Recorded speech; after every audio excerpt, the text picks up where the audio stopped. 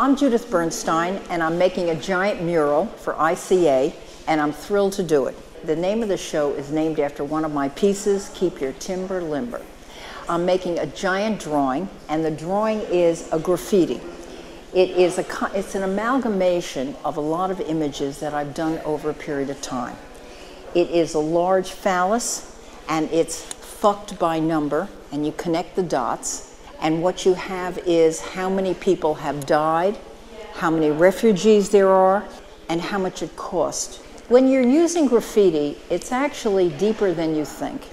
It actually has a psychological element to it. So there's really a subtext to the work between the phallus, the gun, and also the flag. And it's humorous, but it's dead serious. I thought this would be a perfect image to do to initiate this show. It's political, it's sexual, and it's right in your face.